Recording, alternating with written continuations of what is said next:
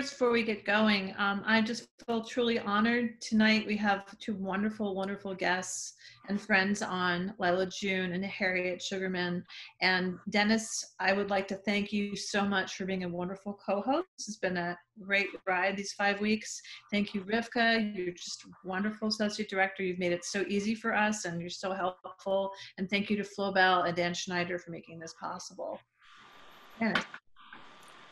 Well, it's great to see everyone again. I'm extremely thankful to everyone as well. And thank you, Heidi, for it's great to meet you and work with you and bring all these wonderful people here. I will start out by introducing Harriet.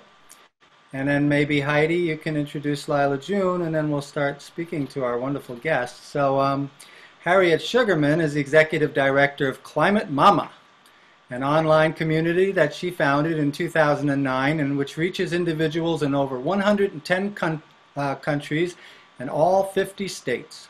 Harriet chairs the Climate Reality New York City Metro chapter and was the recipient of the Climate Reality 2017 Green Ring Award. She is featured in Al Gore's 2017 book and inconvenient sequel, Truth to Power.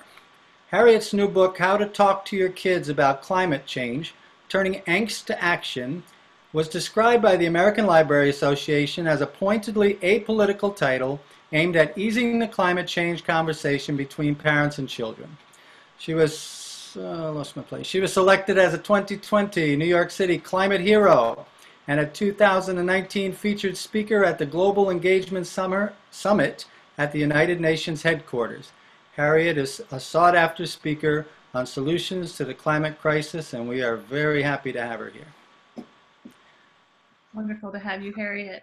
And I will introduce Lyla June, and then the way we're going to do this is I'm going to start by asking you questions, Lyla, and we'll just be in a conversation. Then we'll bounce over to Harriet, and then we'll be more fluid. So start with you, Lyla. Lyla, I just want to say the way I discovered you first was by hearing your All Nations Rise song. And if we were a little bit more tech savvy here, I would play it for everyone. But it's an extraordinarily, I'll just hold it up on my phone. It's just, if you can see it a little bit, All Nations Rise. Everybody should watch this. This blew me away. And then I started following you. And I tracked you down, and you were doing a beautiful ceremony for Turtle Island in Central Park. And I walked with you there, and it was just an extraordinary experience. And then we brought you to Stony Brook University after Standing Rock, and you came with a group, and you performed, and you spoke, and it was, again, a really powerful experience. So I'll give a formal bio, and then we can talk. Lyla June is a poet, musician, educator, anthropologist, activist, and community servant of the Diné Navajo. I cannot pronounce Cheyenne. Maybe you just us. Okay, thank you. And European lineages. She holds a degree in environmental anthropology with honors from Stanford University and a degree in American Indian education with distinction from the University of Mexico. One of the things that New Mexico. What did I say? The newer one. The newer. So the newer, yeah. So one of the things that struck me when I first met you was you talked about who you were and then a kind of radical change in your life and what brought you to doing the work you're doing now. Could you tell us about that? Yeah, well, greetings, my people and my kin. I'm from the Black Charcoal Streak division of the Red Running Into Water clan of the Diné Nation, also incorrectly known as Navajo. New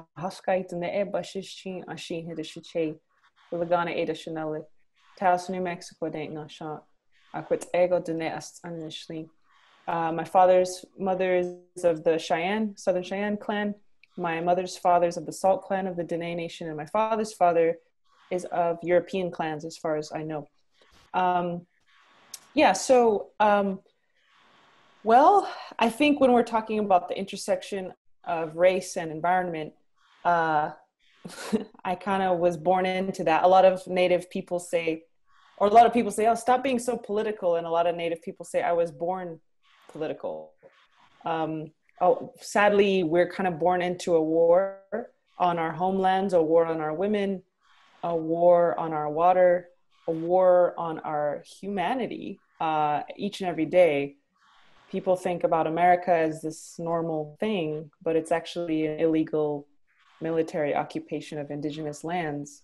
And it's an empire. You know, we are swimming in empire and the effects of empire, which is serious social and ecological degradation. So I guess for me, my personal story is really about trying to find love for myself, you know, because when your people are taken away from their land, you know, 9,000 of my ancestors were put in a concentration camp outside of Albuquerque, New Mexico, and Hitler would study this camp later for his own because it was so efficient. And the only way we were allowed to get out of that camp is if we signed a peace treaty, although there was nothing peaceful about it. We were at gunpoint. And one of the articles in this treaty said we had to give all of our children to the US government to be educated. And so that's what my grandparents did. They were a direct result of that treaty. And they went to Dutch Christian Reform boarding school. A lot of Native Americans, our grandparents all went to boarding schools by and large. There's a study in Canada that says about 2 of 3 residential school survivors, they call them boarding school survivors, were sexually abused as children in these schools. So I imagine the statistic is probably the same for the American boarding schools, maybe worse. So we have a lot of dysfunction in our communities because we're trying to stand up again after attempted genocide and several different onslaughts. So I could go on all day about why America shouldn't be normal. But I think that affects me because I myself am a survivor of sexual abuse, and that obviously relates to the earth, as we are constantly treating the earth as we treat women, or seeing the earth as we see women. And so I'll just close by saying that, you know, in the American paradigm, the earth is an object, right, to be owned, and then women are objects to be, they're objectified, let's say, generally speaking. And this also affects the men negatively too, right, because then their worth is based on either how many women they can sleep with or how much land they own. And so the parallels between women and the earth are very similar. And so the destruction of one often is related to the destruction of the other. We see a lot of man camps come into, for instance, the oil fields in North Dakota or the oil fields here in New Mexico, where my people are from. And you see the importation of thousands of men to work these oil fields. And what you have is huge spikes in human trafficking, missing and murdered indigenous women. And it's just a plague to our community. So oftentimes what you do to the earth, you end up doing to the women of the community. So I think for me to understand my personal story of abuse has helped me to understand the story of abuse of the earth. I could go on, but I don't want to take up too much time on that. Well, you can go on. Don't ever feel you have to restrain yourself. It's so important what you're telling us. So, you know, I'm going to go back a little bit in time to Standing Rock, which is when I last saw you, is really just after you came from there and you came with the group, talking about that, presenting on that. Can you tell us about that experience and what that was like for you and your involvement with that? Yeah, well, you know, I didn't really mean to become very involved with it, but some people were wanting to bring their guns up to Standing Rock. And I called the Lakota leaders and I said, hey, you know, they're trying to bring guns. Can you remind people that this is a nonviolent movement? And she said, yes, I'll do that. She said, you do it too. So I said, okay, if a Lakota woman said I could, then I think I can speak about this. So I did a little video and I said, hey, we are here. Our greatest weapons are prayer, love, compassion. Our greatest strengths are in fighting this battle with integrity and not lifting any kind of negativity or confrontation or weaponry. And that is how we're going to win this battle. And so that kind of sparked my, I guess, involvement with it. And I think a lot of what I did and continue to do, which isn't always popular, is I continue to try and explain why nonviolence is still important and why, at least I think, and a lot of my Cheyenne ancestors chose nonviolence as a route for change making. And I don't think I know that if any one of us would have brandished a firearm at Standing Rock, the movement would have ended very quickly for a number of reasons. And so I try to, like I said, not always popular. I get a lot of criticism from certain factions, but I, for one, am very committed to never harming another. And my Cheyenne ancestors were, in Sand Creek massacre, where hundreds of men, women, and children were massacred after they had formally surrendered. So they had literally given all their guns back and said, "We surrender. We don't want to fight anymore. Put us in Oklahoma. We don't care. We don't want to fight anymore." And then the cavalry came in and mowed them all to the ground, and did unspeakable things to them right there in Colorado. And so they say that, oh, those Cheyenne men, they didn't take care of their women. They didn't protect them, But what our ancestors and our elders say is actually because of the way we carried ourselves on those days in nonviolence and with just a refusal to fight physically, is the reason that there's even one drop of Cheyenne blood left on the planet, because it was that massacre that changed American policy forever. It was so blaringly obvious who the savage was in that case, that it was the American government, that from that day forward, extermination was no longer permissible and they still did it in more subtle ways, but you couldn't just roll up and gun everyone down anymore. And that turned from policy of extermination to assimilation. That's when they start putting us in boarding schools.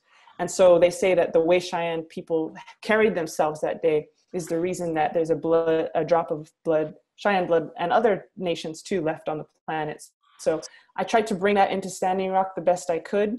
It was a beautiful movement. We absolutely won that movement. Maybe we didn't win keeping the pipeline out of the ground, but we won in the sense that we united factions that had never been united. We united Christians with Indians. We united war veterans with Native Americans. We united every walk of life. Many people came from many different countries there, South America, Central America, from Sweden, they had the Samis there.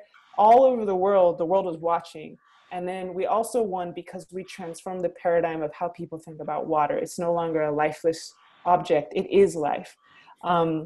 We also won because we never lifted a weapon and we fought in every way we could. And so my elders always said that process is more important than outcome, right? That's very different from the by any means necessary philosophy, which says, however we got to win, we're going to win. But our elders said, we actually have to walk a certain way, and it is through that walk that we actually already won, regardless of the outcome. And so I was trying to bring that philosophy in the best I could. I very much enjoyed it. It was a beautiful expression of human determination and love, and I think it changed many of us forever. So Lyla, I want to ask you something. First of all, I want to honor very much the fact that you know your history, because I think that's so important to move forward, that people know the past. And I know I've told that story many times about Black Kettle at Sand Creek, and I know that story intimately. And it's such a sad story to me. But by the same token, I wanted to talk to you. We had Tiokasin on a couple of shows ago, and I was speaking to him about what I call 180 degrees, and I call that the Western philosophy of life and the Native American or indigenous philosophy of life that always seems to me like it's in direct polarization. It's always opposite. And so, it's like, how do we get people, maybe you're feeling this energy, because I feel it from you, but how do we get the future to get people to honor the earth as their mother? To see that, like you were saying, how do you feel like we've got more women in power now that are like in my tradition, in the Haudenosaunee, the women are a role model for a lot of what I believe is just a really great balance, to try to balance the earth. So when you speak to children and you speak to kids out there and you're trying to make a difference, I mean, what do you think, I guess in summary, how do you feel is the best way we can go forward to turn things around and the perspective of people, or do you think that the Earth is going to do that for us? I definitely think that there's, in Dene philosophy, there's several different fundamental truths that we observe, and one is trial and erudition. And so when we experience things, we learn, in other words. And there's negative wisdom and positive wisdom, according to my elder filmer, Bluehouse.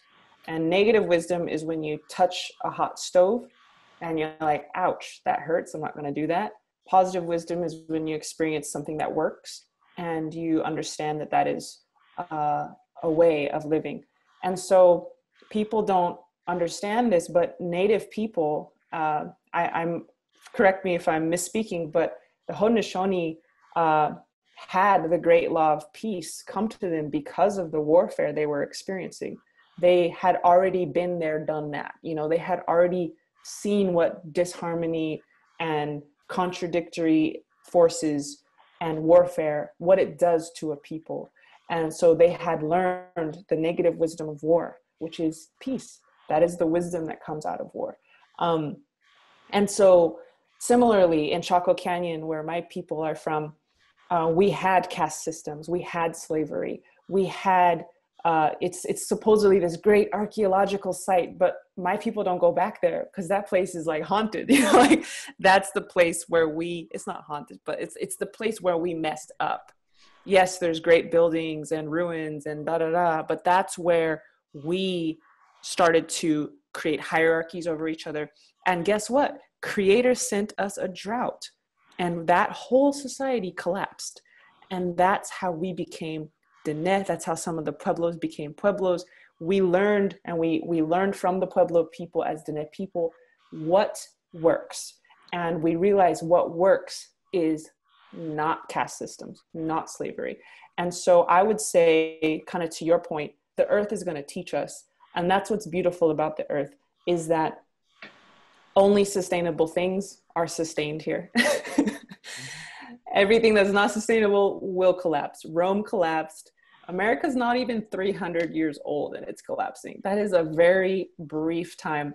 We have fossilized pollen evidence in Kentucky that shows that Shawnee ancestors maintained a chestnut, hickory nut, black walnut, sumpweed, goosefoot, all these edible plant species for 3,000 years straight in the pollen profile. It is persistent. And so that's what my PhD work is on, indigenous food systems and looking at how, you know, we maintain those things. But my point is that things that work, things that don't work on this Mother Earth. And one thing that does not work is patriarchy, objectification of living things, commodification of living things, selfishness, hoarding. Those things will work for a couple generations if you're lucky, and then they collapse. And we are now experiencing the precipice of collapse, and we're going to learn a lot. Great. Well, I mean, I think you're speaking to right now. Mm-hmm. You know, we're all COVID and climate change and a million other environmental disasters, you know, that go with all that. And we're just kind of like in this, what people are calling the great pause. I mean, we go out, we get sick, we make each other sicker, you know, staying in is problematic too, because everything's, how are people going to feed their families? And we're really in this kind of crazy moment. I don't know if you want to maybe bring that in. It seems to apply to what you're saying. Well, I've heard that because 98% of Native people were wiped out in the first years of colonization, they estimate, and mostly due to pandemic or epidemics. And my elders say that it was actually not the virus that killed us, it was the fear. We had never seen anything like that before. We had never been raped like that. We had never experienced that level of dishonor and strangeness, at least not in many generations we hadn't. And so when that brutal force of colonization that Columbus writes about in his journal, these would make excellent slaves, you know, I'm sure they did horrific things to the women of the Caribbean. That sparks fear, and fear sparks illness. And so that's just one little side note I'll say. But I also think that the chestnut here in America is one of our indigenous foods, and it's a sacred food, and it's going into a blight. It's going into decline. And part of that is because they were planting them too close together. And we had a very sophisticated and long-standing management strategy for the chestnut forests. We actually created the chestnut forests here. If you look at the pollen record, they don't actually show up till about 3,000 years ago. And then all of a sudden, it's just all over the place. So these are man-made forests, man-made food forests. And we managed them with fire. You know, we did low intensity burns to clear the understory, and we planted them far apart. I talked to a Mamutsan elder who said all of our oak trees, we had a rule of thumb of 13 per acre. We did not have what you see in Santa Cruz, California now. We have 400 trees per acre. He said these white folks took my land and now it's just 400 trees on an acre, and they're all sick trees. So there is a point to what I'm saying.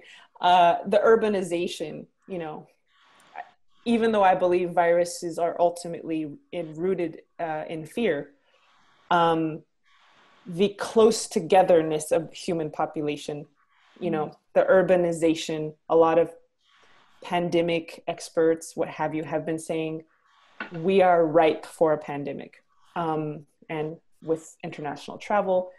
And so I think, you know, that's sort of like the chestnuts. We would plant them far apart, and we would, we had a sensibility of how to strengthen the immune system of a tree, how to strengthen the soil system of a forest.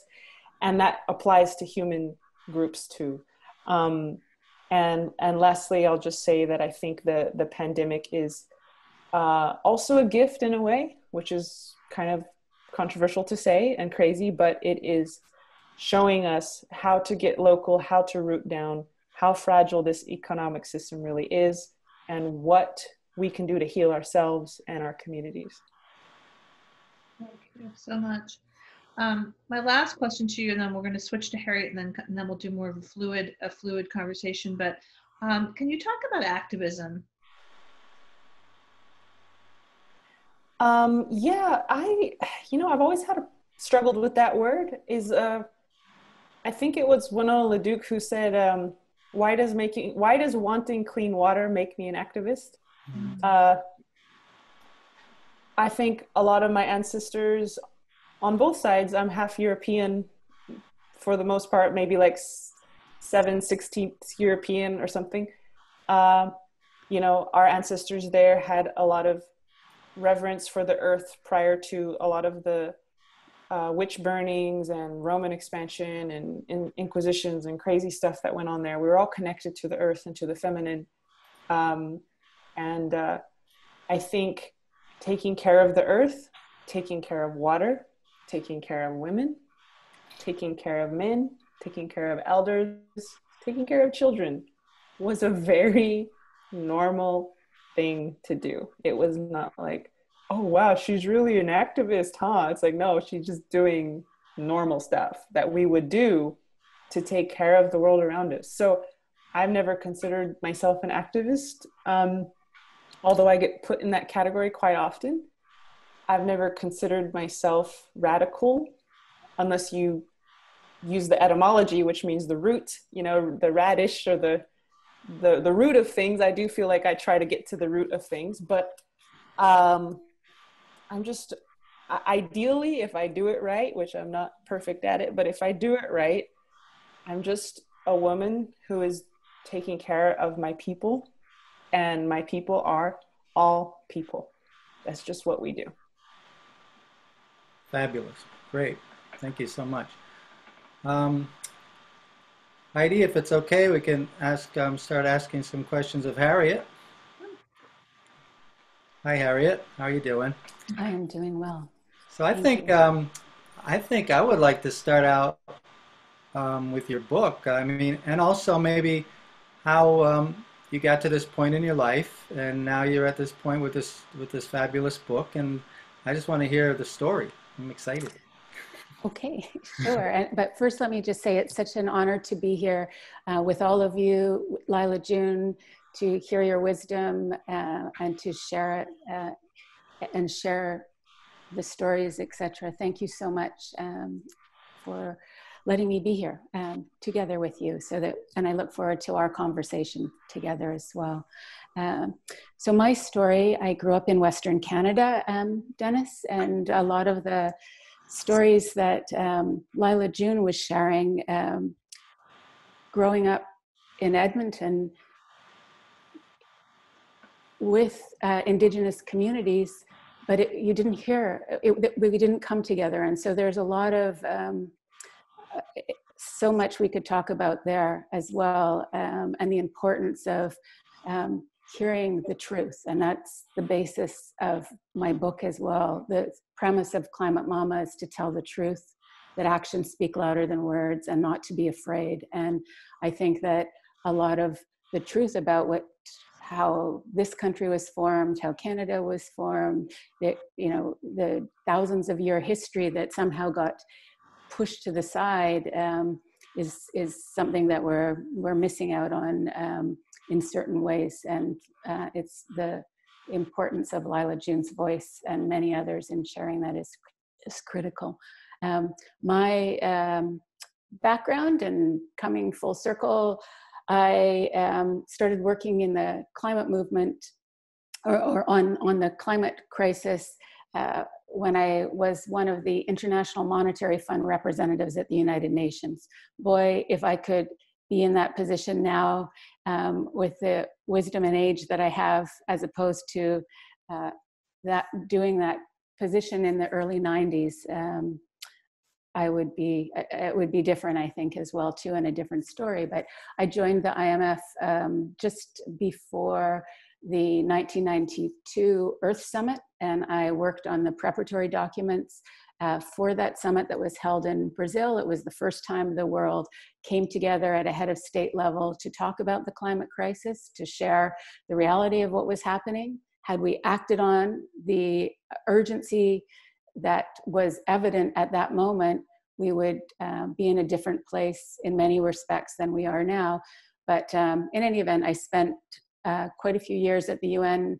I worked on gender issues as well with the fund, but none of it seemed directly, the way that I was working on it was at this very high level, right, where we had heads of state come together to adopt these platforms that were then, at the time, we were fighting over ands, buts, and ors, and I didn't recognize the importance of that at the time. But now having your leaders, heads of state, agree to something helps us at the grassroots level be able to say, we agree to this, we need to do something about it, and we need to hear all these different voices in different places. Anyways, my story progresses from a perspective on working on climate. When I became a mother, my children are now in their early 20s, but when they were just in grade school, I did a training with the Climate Reality Project and Al Gore. While I had been working on climate from an international perspective, it just woke me up to the realities of what was happening all around us, and just seeing it in a different way from as a mother, as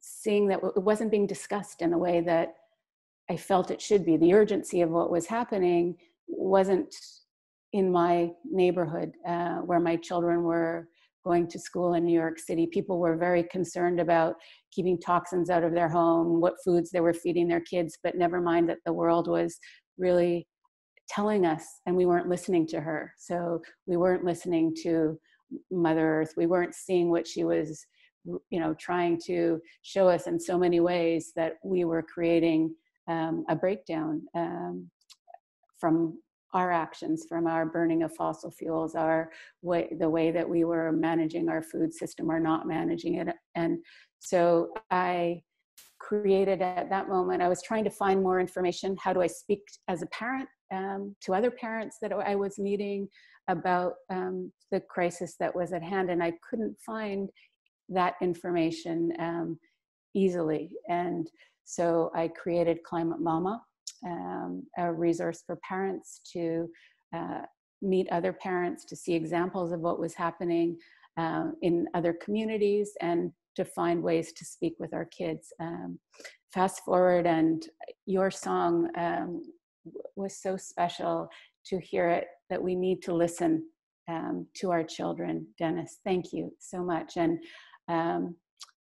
for me, 2 years ago, well, our children have been speaking, and I didn't seem that we were hearing them in the way that we should be hearing them. And then all of a sudden it seemed we were hearing them more clearly, but the parents that I was meeting didn't really have the words to be able to address what their children were saying to them, whether it was through fear, through activism, through concern, through hopes. And so I wrote this book that I've been writing for a long time with Climate Mama and with our blog and with our website. But I was able to package that together at a moment in time where I think it was really important to be able to share different ways that we can address our kids. But before we can do that, we need to take a step back and understand what's happening, so we can begin to tell them the truth, but we need to know what it is. So we need to understand the science. We need to understand the political mess that got us into the system. We need to understand the inequalities, the justice issues, how and why all of these things are connected and must be connected, the health impacts. And then we can begin to have those conversations with our kids from a place of, where they're at too, because different children will be at different places, and children can be very young kids to children of their own, as we talked about earlier. But and we'll all be at different places where we are at. And certainly, in this one small book, I have a section on grief and coming to terms with the sadness that we face when we realize where we're at in terms of our climate emergency, and all of these different parts. I can just talk about them in a little bit. A section on environmental racism and justice. Well, again, we need to be hearing from Lyla June directly. We need to be really having serious, deep conversations that connect, as Heidi said, the impacts of COVID. How do we not see that the individuals who are hurt first and worst are people from low-income communities, people that we've dumped poison on, whether it's from power plants or food insecurity, et cetera. How do we not make those connections? Yet people don't. And many people that I meet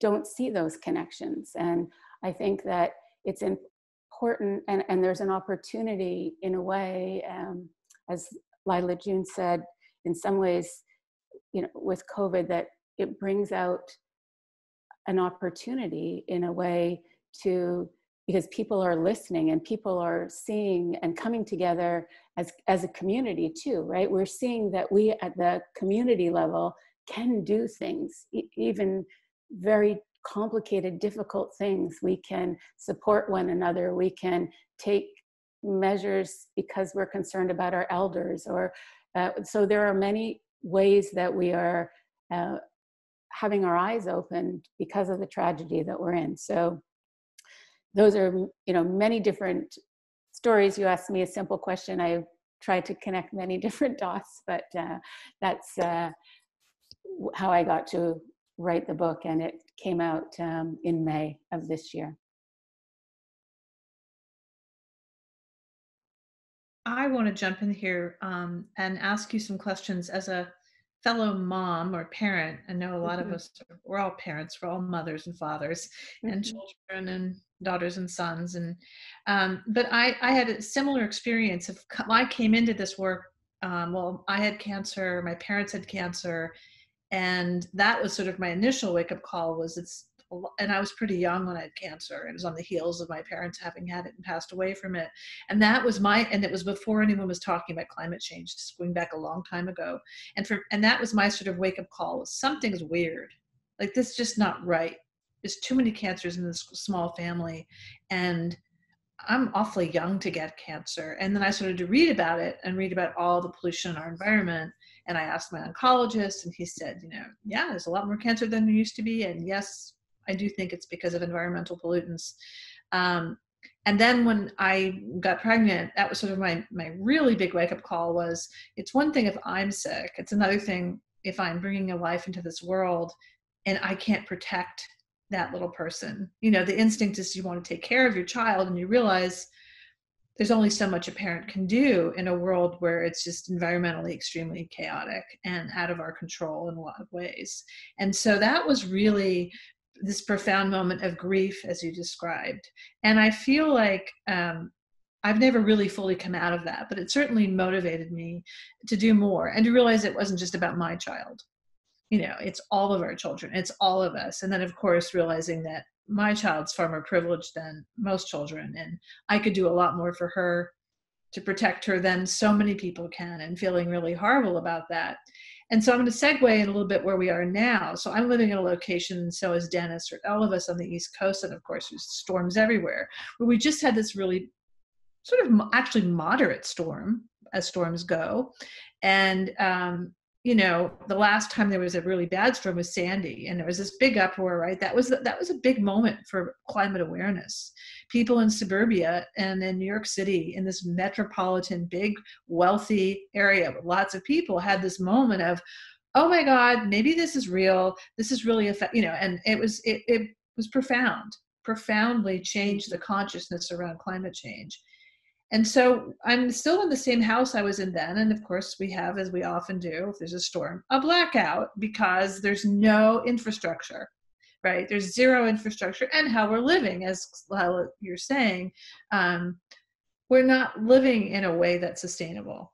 Just the whole setup is just so fragile. It's just, if you look around outside my door, it's just like waiting to collapse. It's a miracle that, it's just a miracle that it functions every day to me, actually. If it's like we're just sort of waiting for everything to just burn up, blow up, something, right? It's like we're just, between all the different things, nuclear weapons or climate change, or the grids we're on, and the exploitation. Just, you can go on and on. But what really hit me was we have done absolutely nothing that I can see since Sandy to act differently. It's as if, oh, that happened. Whoa, wake up, and then we went back to business as usual. I mean, is there really any significant change? And then there's the different pieces of it, which are all the things we're doing to perpetuate the destruction, and then absolutely no action in sort of trying to take care of ourselves, just knowing storms are coming, storms are here, wildfires are here, droughts are here, pollution is here, and so I open that up for discussion, because that's sort of where my mind is right now. Although I will say this, I'm very happy that Kamala was picked. It was like a moment right before I came on of like, okay, something nice and positive. Because it's a hard time. We're in a hard, at least for me, I'm in a hard moment. I can't speak for everyone, but up and down. But it's so these questions are on my mind. I'm just curious what you all think. Yeah. Well, so on a couple different levels, Heidi, let me just jump in. And so I think climate is being talked about in a much bigger way than it was before. You look, we're in a presidential election year. I mean, there's so much craziness around that anyways, but on the Democratic debate stage, it was talked about all the time. It should have been talked about more and more, but it wasn't there before. I think at a community level, at a state level, at a community level, it is being discussed. You're right, we need more action. Clearly, the infrastructure in the United States, the built environment hasn't been updated. The whole idea of building back better, building back as we come back from COVID, et cetera, it has to be done in a way that shores up and builds us forward, that brings in environmental and climate justice as part of that not only discussion, but that is the idea of a Green New Deal. What does that really mean? We have to build back better. We have to have everybody as part of how we do that. But let's bring it down to a community level and a family level. You're right? Are we prepared? Well, just as you have a fire emergency plan, each family, each community should have a climate emergency plan. You should understand when those big storm comes, where is your go kit? Where is your, do you live in a community that's susceptible to forest fires because they're stronger and faster, as we've seen with the tragedies of many of the fires on the West Coast in the past few years. So how do you prepare yourself? Because we need to be prepared. You're right. The storms are only getting stronger. And so how do we prepare ourselves? Your children's school, is it prone to flooding? They should have lifeboats. Literally, they should have lifeboats that can be blown up to get kids out of that. That should be part of the plan of the school. So as a parent, how do we talk to our school boards, et cetera, about building climate resiliency so it's not only adapting to what's coming, but how are we going to shore up and make sure that our families are safe, that our children are safe? So I think you're right. It has to be more than a conversation. What did we learn since Sandy? Many communities have learned, many things, but we haven't implemented it with this sense of urgency that's required. Will each storm be a wake-up call? Last summer, the heartland of America was flooded, where our food supply comes from. People forget in a moment, right? Because then all of a sudden the store is filled again. Well, it isn't, and you're right. We're one storm away from things breaking down. So we need to understand that, and then we need to, I think, to provide for our children through our actions, through discussing this, through demanding it. We do what we can, and those that can do more must do more. I am sure we'll hear more from Lyla June. How do we learn from Indigenous knowledge? How do we make our communities and our land stronger, etc. But there is so much we have to do, and you're right, we're running out of time. So once you know that, we have to continue to demand that and do what we can, and demand that those can do more, do more. I think that's very appropriate. That's great. And I'm listening to everything everyone's saying, and I want to tell you my biggest concern is always sustaining the energy. I feel like, how do we keep it going? I know when with the death of John Lewis, I remember him telling so many stories about how, well, something happened and we had this big event, and and then everything seemed to be moving forward, and then all of a sudden everybody forgot about everything, and as you just said, everything just goes back to normal again. So I'm going to take a little bit of a turn here, Lyla, because I want to know more about your creativity and your music, and maybe your activism, as we call it. But I see that Harriet has written a great book, and I know your music is a big part of it. We had Gina Belafonte on last time, and she spoke about the role of musicians and artists and creators and I feel that for myself as well. I feel like I really want to put all my energy into sustaining the message, so that somehow it doesn't just always keep going back to another place, and keep it going. So if you could speak to that, that would be great. Yeah, so, well, that's an interesting question. I feel like my music has accidentally kind of blown up. I'm more like a scholar, I guess you could say, and a community organizer And I kind of did music on the side, and then All Nations Rise went viral, and then I all of a sudden was a full-time touring musician pretty much for like 2 years straight until COVID hit, which was great that I stopped doing that, because it turns out to be kind of hard on the system. But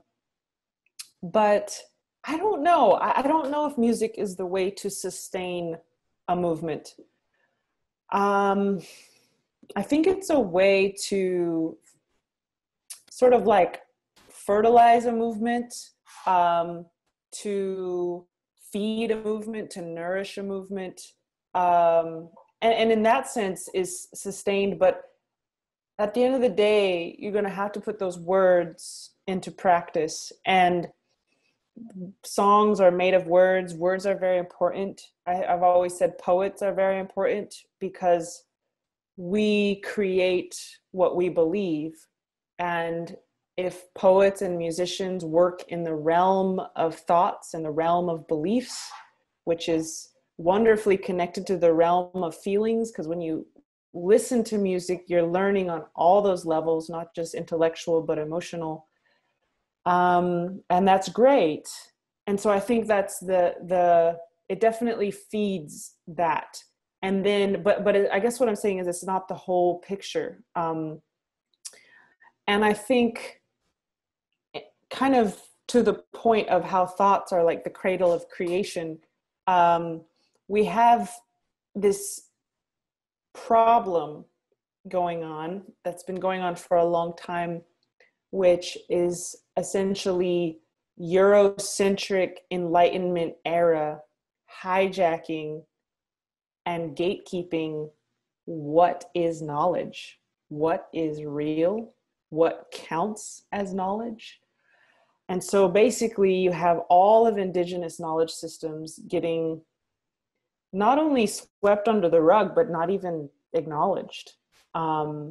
African traditional knowledge systems, Aboriginal indigenous knowledge systems, Asian, even European indigenous knowledge systems were swept under the rug to make way for this Greco-Roman thing. I mean, even the word Europe is a Greco-Roman word that was plastered over all of these indigenous communities across what we now call Europe. And so I think that, honestly, this is really hard to articulate on such a short Zoom call, but what I'm trying to say is that to sustain the movement, to change the way we operate on a daily basis, you actually have to go under the hood of our paradigm and start working on that. And that's where I think not only music contributes, but also academia. That if academia had more room for indigenous languages, indigenous, for instance, let me give an example. One of the tenets of Eurocentric ideology is that it's okay for humans to play God, right? We can mess around with genetics. We can mess around with chemicals. We can create our own fragrances. We can divert whole waterways. We can dam waterways. We can break what the Creator has made. And not only is that okay, but that's actually glorious. Look at this dam, the Hoover Dam, one of the greatest engineering feats of mankind. You know, that core tenet that it's okay and even glorious for human beings to play God, that thing needs to be addressed. And I would dare say that's one of the real important roots of our climate crisis, because I could go on and on. I'm going to try not to just ramble forever. I'm trying to keep it succinct, but let's just take fossil fuels for an example. We believe that Creator put those in the earth for a reason. Everything has a purpose. Every bird, every deer, every rock, every oil shale, that those are the lubricants of the tectonic plates. The coal is like the liver of the earth. It's a filtration system. Everything is there for a purpose. And we call ourselves Nahoka Diyen Dene. And when I say ourselves, I don't just mean Dene people. We call humanity Nahoka Diyen Dene, which means holy earth surface being, which means we don't drill under the earth's surface. And if I was a real good Navajo, I wouldn't get on airplanes, because we don't even go out of the earth's surface. Because one time, I'll just end with this story. I was in Menominee territory in Wisconsin, and we were leaving the next day. We said, well, we're getting on our flight tomorrow. And the elder said, oh, I'm so sorry. I was like, why? He said, well, I'm going to put some tobacco down for you. I said, why? He said, you're not supposed to go up there. You know, I'm putting some tobacco down because there's spirits up there, and I'm asking them to take care of you while you're up there, because you're not supposed to go up there. I was just like, he said, if you were supposed to go up there, Creator would have given you wings. You know? So I think that, but in the American paradigm, it's wonderful. We can fly now. We can go from San Francisco to New York City in 5 hours. And it's just this great engineering feat. And who cares if Creator didn't give us that ability naturally? Let's just do it, because the more cool stuff you do, the more civilized you are, the more awesome you are, and that farther ahead you are of China and Brazil and, you know, Russia, and so it's just, I think those core tenets is what, if anything, music can do to sustain the movement, would be to help change those core paradigmatic tenets that we are all operating on. Can you say a little bit, would you mind saying a little bit more, Lyla, about changes as an academic? I'm interested in this. Changes that you'd like to see in education and how that could help. I think every college student should gain a proficiency in an Indigenous language. You're on our land, why shouldn't you learn our language? The language is the sound of the land speaking through us. If you know the language, you're going to know the land, or at least, let's say, 2 years. Whether they're white, black, native, Pacific Islander, who cares what race the student is, they need to study Indigenous language. And what does that do? That does two things. One, it offers them insight into the paradigm that functioned on this land for thousands of years, thereby giving them some tools of how they might be able to function here for longer than 300 years, which is, America's not even 300 years old. It's already collapsing. But it also is a symbolic gesture, because you're saying, hey, this language is important enough to be a core subject. Maybe you've seen Michael Apple's work, Glenaba Martinez.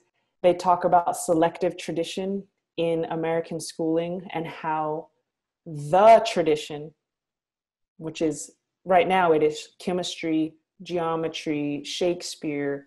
There's a few, common themes we see every kid know about, but we don't ever acknowledge that all of those are Eurocentric in nature.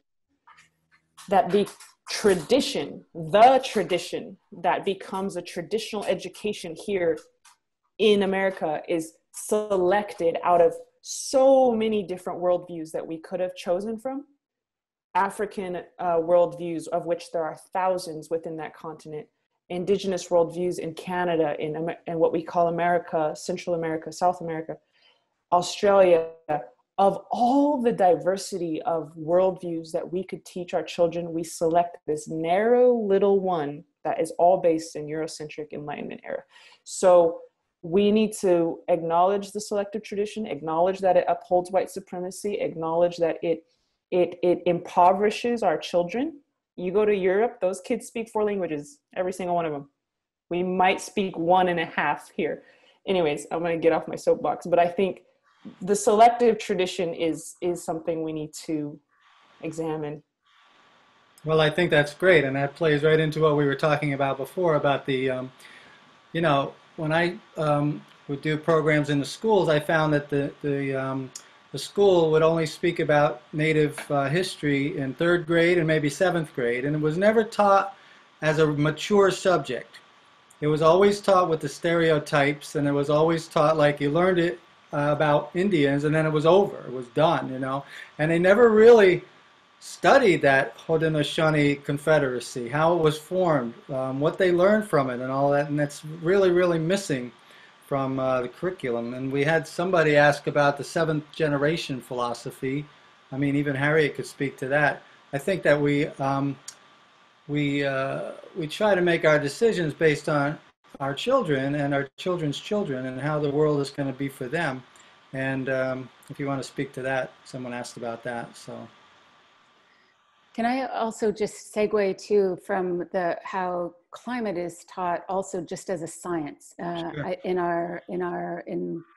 For our students, whether at high school or middle school, and that also needs to be transcended and become cross-curricular, and we need to demand that both as parents but as educators as well too, and that brings in many facets. And I think it's the idea that we should be learning Indigenous languages. I have not heard that before, Lyla, and thank you. I think that would be so important and bring a base of knowledge that, you're right, would maybe open people's minds in different ways. But I think that we have stuck to these very core subjects and put different things in different buckets. And we need to look at, again, our climate emergency, cross-curricular, how is it impacting us, and then inspire our children to take their passions, if they are musicians, if they are poets, that they have to be able to explore those from a lens of how is that going to help further our, addressing the climate crisis, and again, bringing the whole picture together maybe takes time, which we don't have, but we need to create, but that they shouldn't be discouraged that there isn't a role for those poets and the musicians in the movement as we live our climate emergency, because we're going to be living it for the rest of our lives.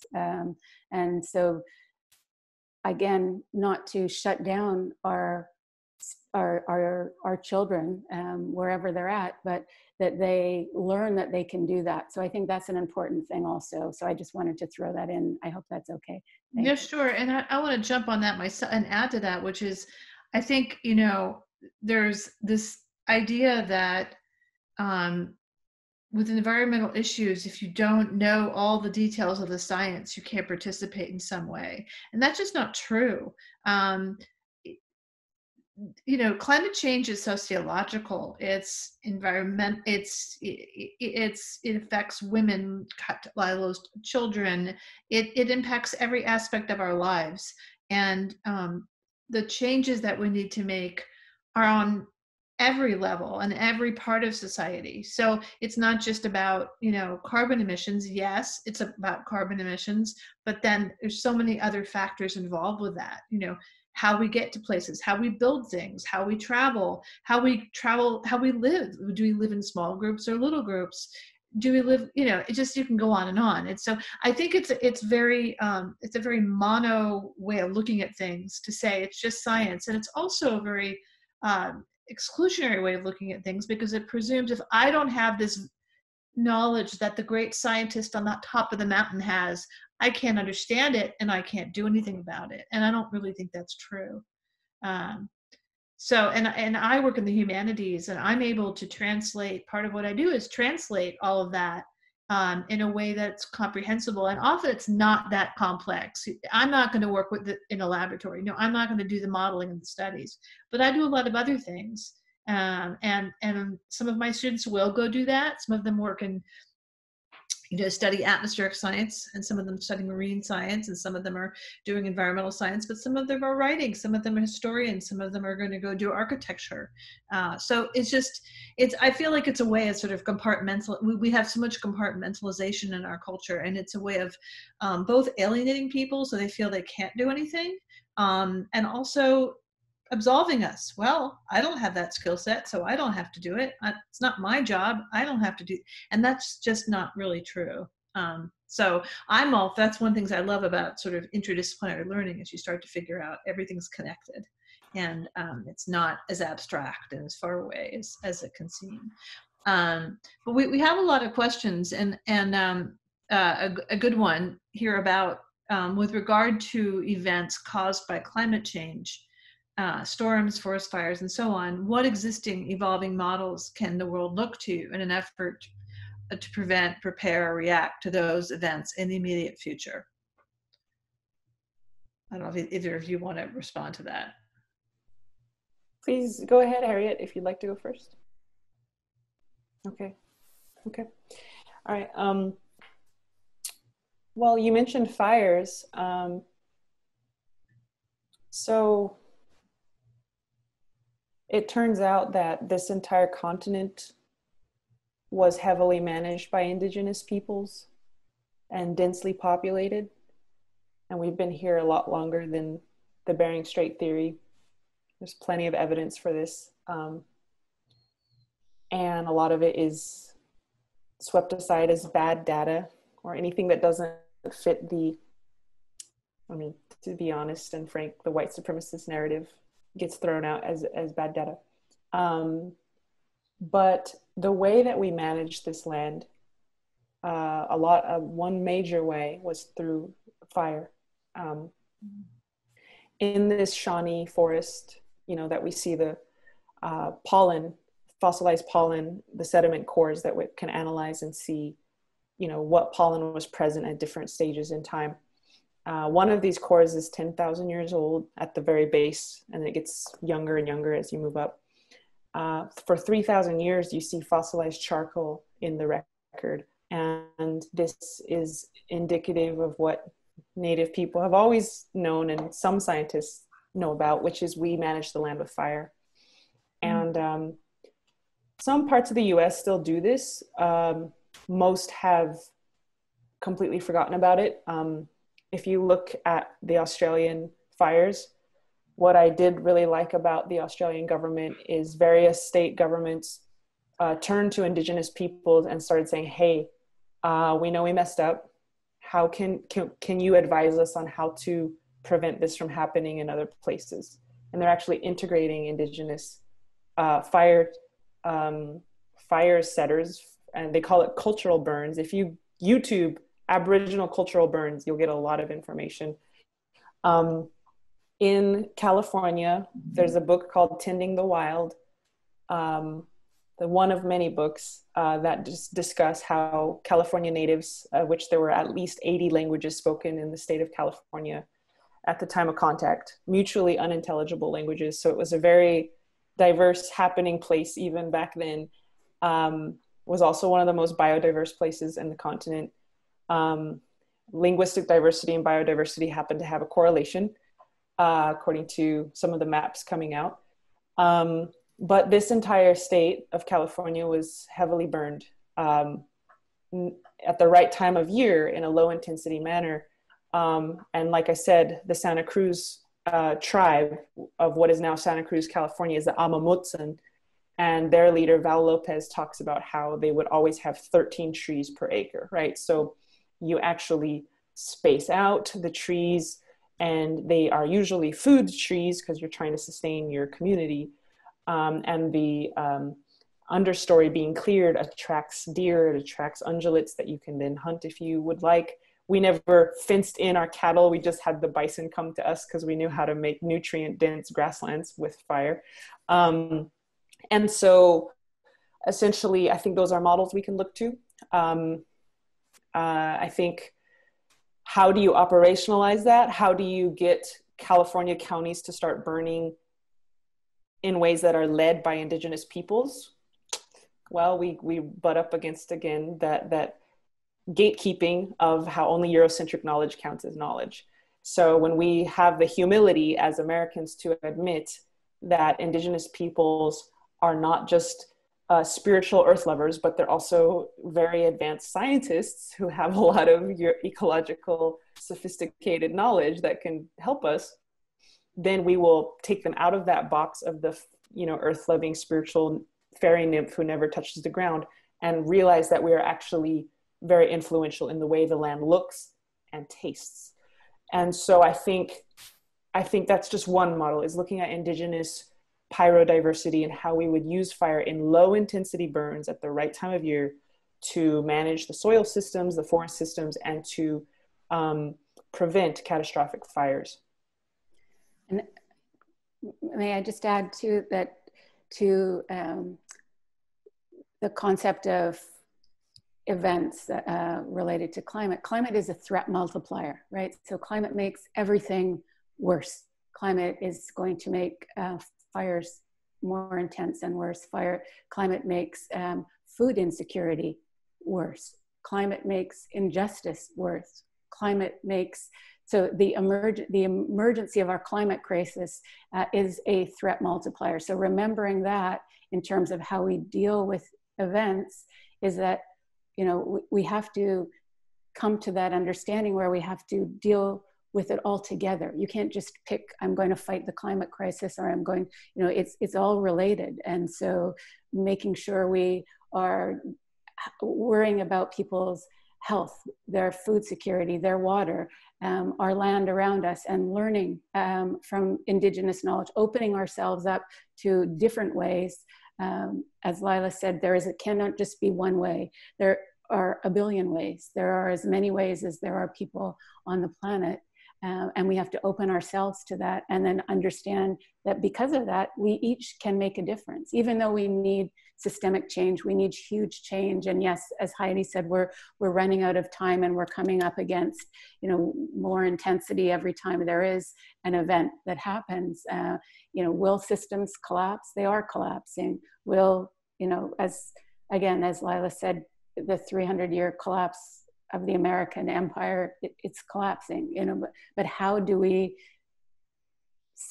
create hope for our children, for a future? And we can do that. I think that we can't give up on that, because there are so many different ways to open our minds and our ways forward, that should bring us hope too. So I'll stop at that. I have a question for you all, for both of you, which is, when I was younger, I had the really amazing opportunity of living in a community that was an intentional community, and it was a very small school within it. And we didn't get into cars very much, and we grew a lot of our own food, or if we ate red meat, often it was an animal that had been killed, a deer that had been hit, and somebody would bring us the deer. And we ate very little meat otherwise, but pretty much it was very sustained. And this is long before all this stuff was cool. People thought we were very weird. But anyway, I guess my question, I keep thinking, and I teach my classes, we look at this, what are other ways we could live? And for a lot of my students, that's a novel idea, living like I did when I was a kid, or the way, obviously, Indigenous people have lived for thousands of years. But what do you think about that? Because people are building intentional communities now, where they're living and they're sharing their energy, or they're creating solar array that a whole community shares, and they're building gardens together, and they're finding alternative ways of building sustainable infrastructure. So I don't know if either one of you want to speak to this idea of intentional communities. Well, let me just say too, Heidi, though, it can look very differently in different places, right? It can exist in New York City, right? And we should be looking at how we build our buildings and how we can grow food on our buildings and on the outside, and and how we conserve rainwater, and so we need those architects, we need those engineers, we need to create places that aren't food deserts in cities too. So I think, there are different kinds of communities depending on where you are too. So it doesn't mean necessarily deconstructing all of our cities in every place that we live. So I just want to offer that up too. Yeah, I think especially with COVID, you've heard of a panic planting, I think they call it, where everyone's planting gardens. There's some pretty incredible literature about localizing food systems. and its effects on the economy, on global warming, on community resilience.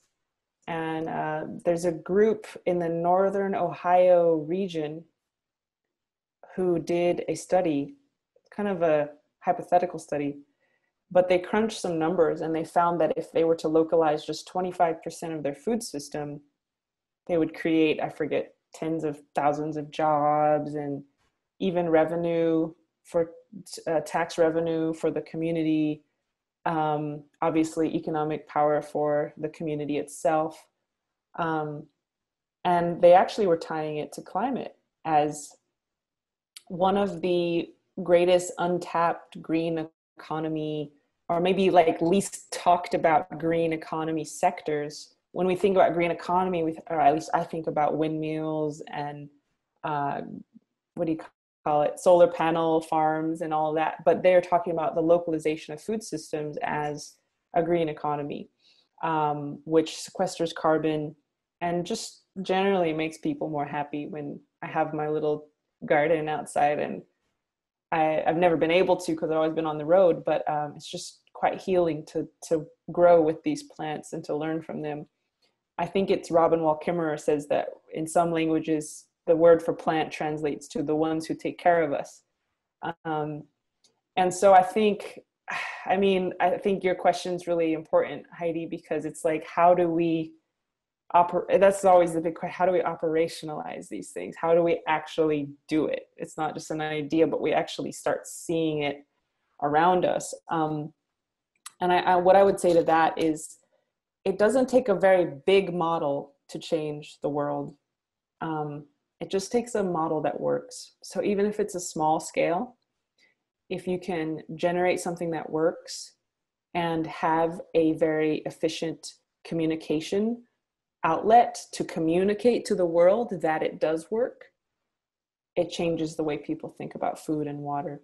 And so I would say, forget about scale for now, because it's just too daunting to think about, but just work on a local model that works.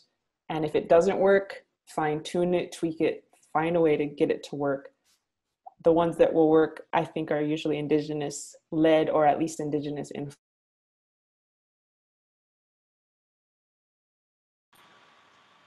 Oop, Lyla froze on us. I'm sure she'll be back. Oh, she's back. You froze for a second there, Lyla. Oh, sorry about that. Okay.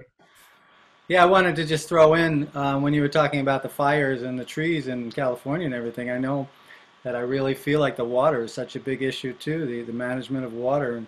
And so it all kind of comes together. I think we're kind of running late here, and we've got a couple more questions. But anyway, what I wanted to say was, it's like they keep taking water from the rivers, and then it affects the fish, and it creates these dry environments in different places. And maybe with these community gardens, community food sources, everything coming back to a community way of life, which is the opposite of an individualist, putting the individual first, but putting, as 180 degrees, putting the community first. Maybe that we can start thinking about being more sustainable in that regard. Anyway, we have just another person here who, well, first he had a comment, and he said, only Western science denies the interrelatedness of things. I don't know if that's true, but we can talk about that. But then he comes back and he asks a question, and he says, can you discuss how the notion of ethical relationship to land is not a part of climate science? Lyla June is spot on about the epistemological model of Western European post-Enlightenment era academic tradition having no room for merging human ethics and human thought into the notions of science. Ironically, the theoretical quantum physicists learned exactly that the universe is not a determinate, fixed, external reality.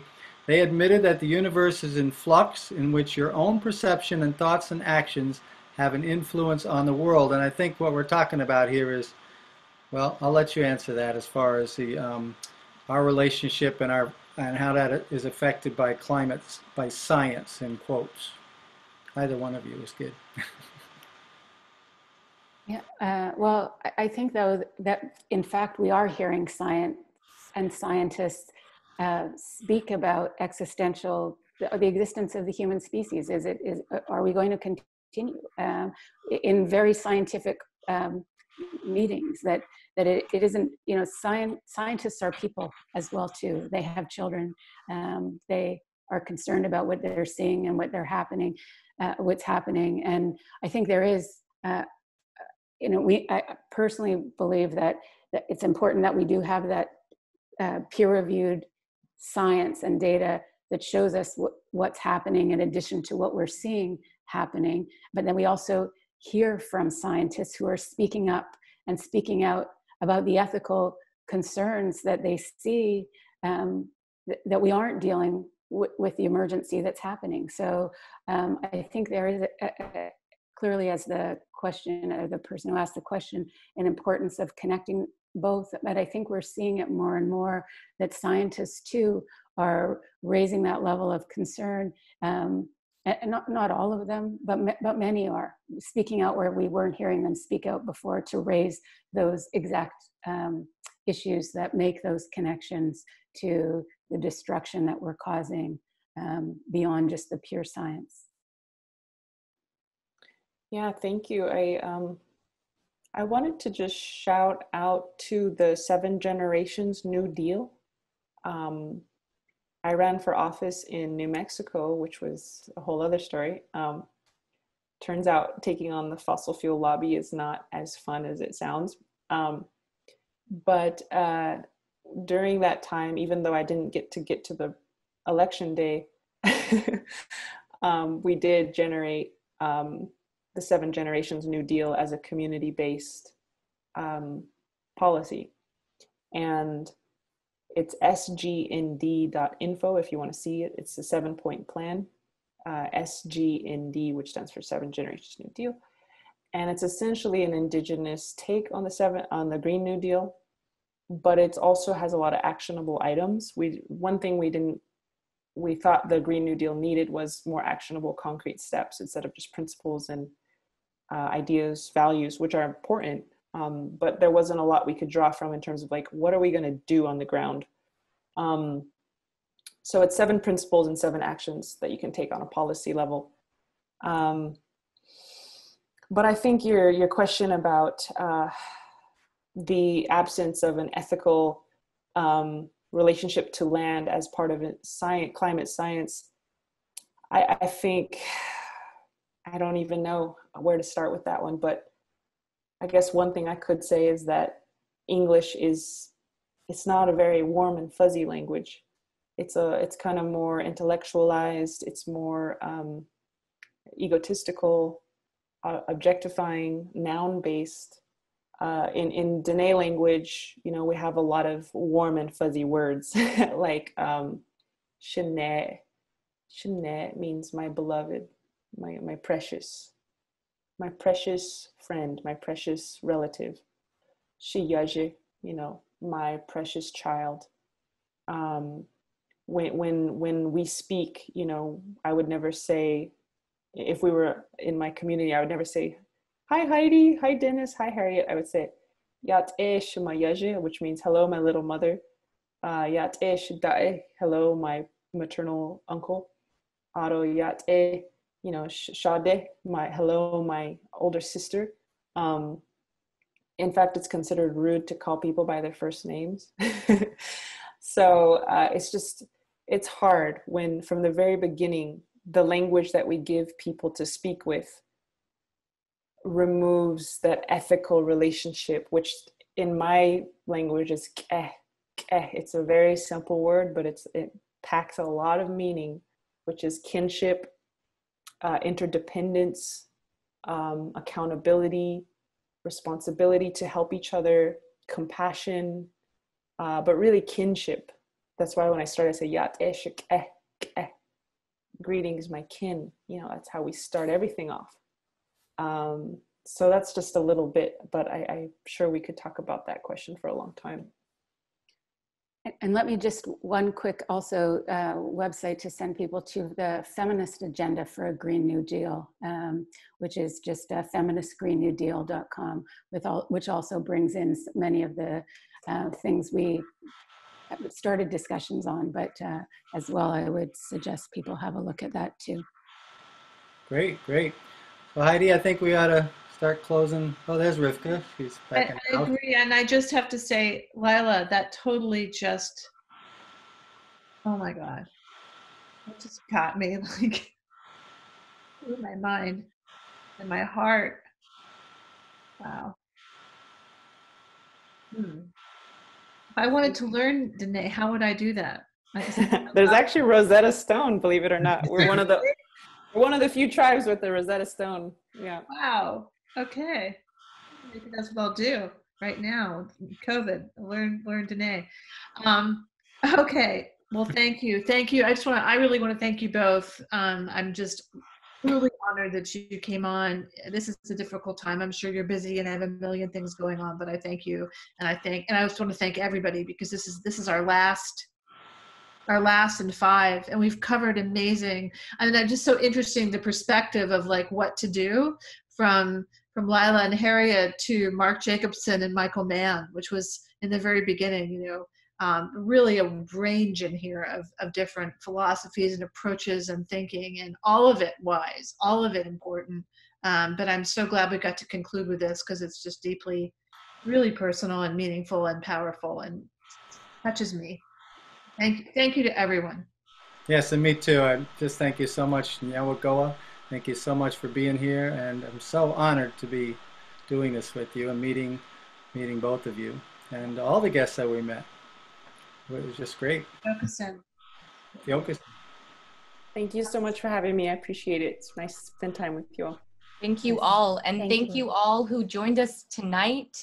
You can find all of our distance learning webinar series at flowbellangels.com, and our website is flowbell.org. We're so grateful that you joined us, and this is now going to be a resource that you can all go back to. Thank you so much. Have a great evening.